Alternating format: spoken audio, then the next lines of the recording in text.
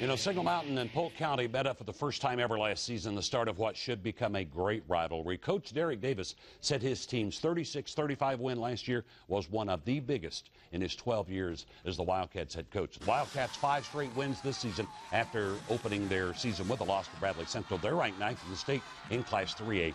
Coach Bill Price's Eagles lost 3 of their first 4, but came in with a 3-game winning streak. Now, Polk County's quarterback Duncan Coffey broke his collarbone in a dirt bike accident a few days ago. Josh Silas taking his place tonight and throws a screen pass to Zach Miller, who turns on that blistering speed and goes 70 yards for the Polk County touchdown. Signal Mountain comes right back. Elijah Turnage capped the drive to make it 7-6.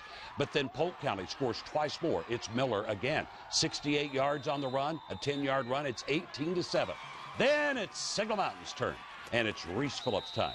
Scores on a keeper, throws a TD pass to Madison Bird, then Phillips scores on the keeper again. And Signal Mountain wins it over Polk County, 28-18. You know, it's a big ball game for us. It's homecoming. Polk County's got a great football team, and I think we came out second half and played really well.